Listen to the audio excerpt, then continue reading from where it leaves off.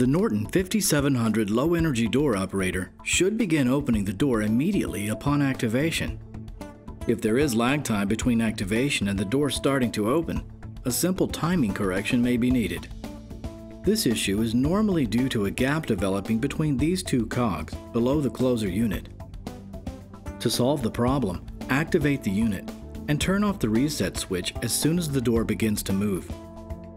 Allow the door to come back to the closed position. You'll likely notice a space between the read sensor and the small round magnet. Slide the magnet around until it covers the end of the sensor, about halfway.